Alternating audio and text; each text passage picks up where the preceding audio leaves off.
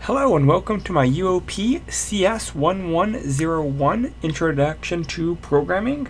Here we're looking at Learning Journal 3. So essentially, just like all of the other learning journals, we have two main parts.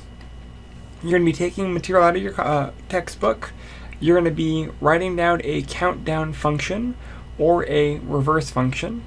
The goal here is to write a program that will take user input, a number, and they'll either count down or count up based off of it being positive or negative.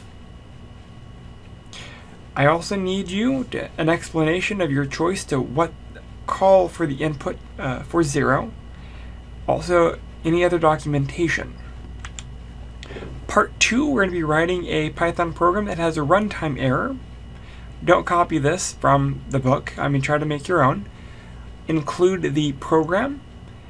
Include a demonstration of the runtime error, including the error messages, an explanation of what the error message means, and a way to fix the error message. So again, expectations are a countdown function program, counting down or counting up, depending on the input.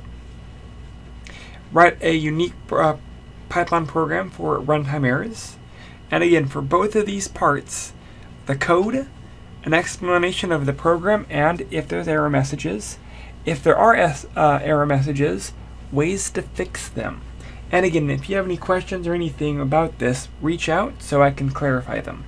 Thank you.